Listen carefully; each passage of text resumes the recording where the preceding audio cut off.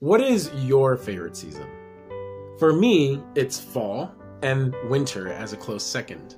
Right now in New York, we are at the high of spring and entering into summer. It is hot, it is humid, the sun is out a majority of the time, and things are just constantly growing. And although these two seasons aren't my favorite, I do appreciate the spiritual lesson we can get from it. Think about it. In the same manner that plants grow with the sun and rain, we ourselves, when we turn to Jesus and to turn to His Word, we ourselves can grow spiritually and draw closer to God in this manner. It says this in chapter 8 of Steps to Christ. God gave a wonderful gift to the world, His Son.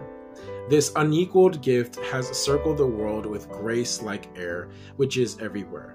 It is as real as the air we breathe.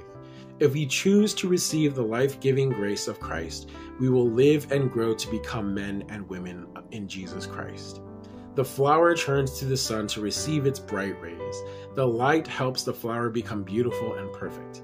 So we should turn to Christ, the Son of Righteousness. Heaven's light will then shine upon us, and our characters will grow into His likeness.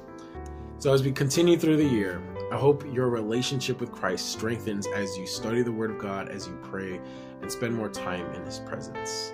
May God bless you, and have yourself a wonderful Friday.